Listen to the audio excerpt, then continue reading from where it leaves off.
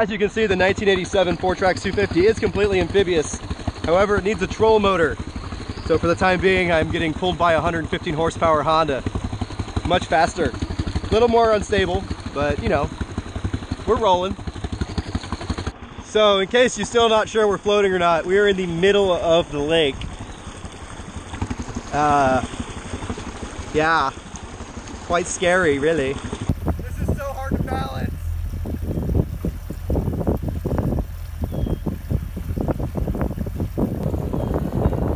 Get out the middle.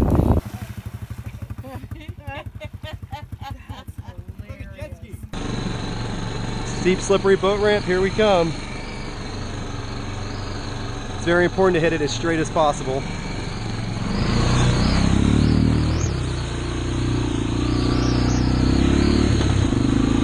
Freaking genius.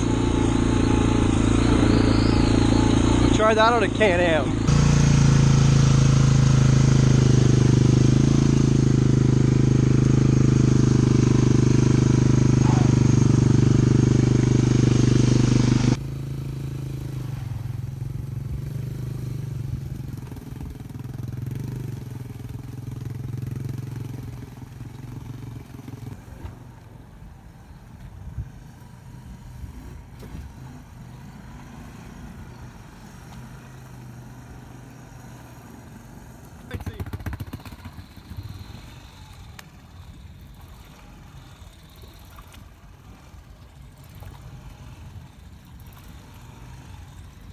Let's get late right there where you're standing.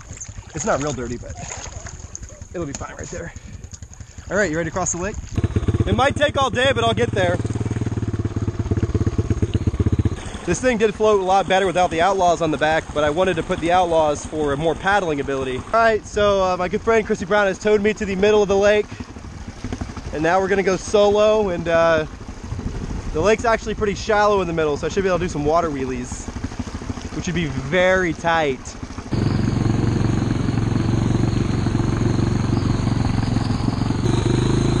These Outlaws do paddle a lot better than the other tires, though, I'll tell you what.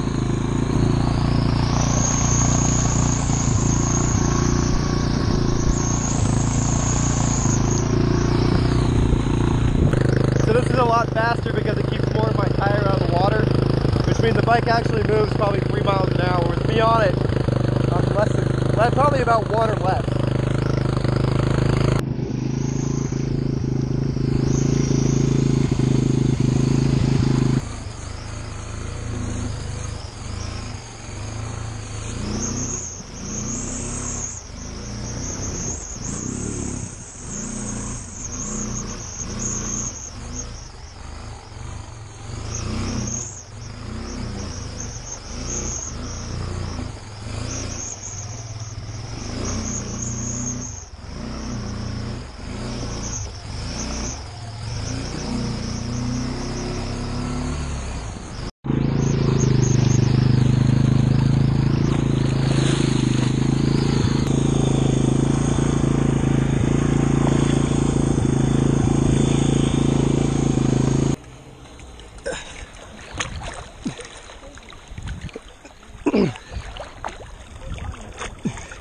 Airbox is still nice and dry.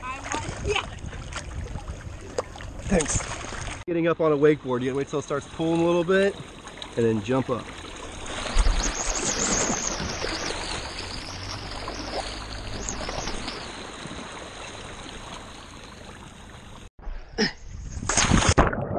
For a nice day on the lake.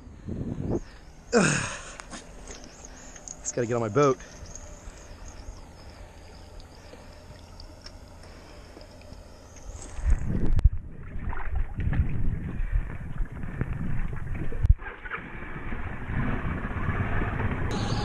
Almost there.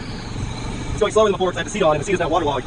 So the deeper the back tires sink, the slower they go essentially. This is going to be tricky, that's going to spin sideways up here. As you learn from top, this is always the hardest part with amphibious vehicles, actually getting it to take on land. Four-wheel drive.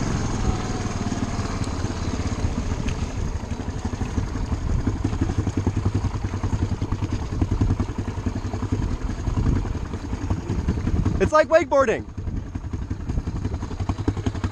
Mike and Cindy are going to love this.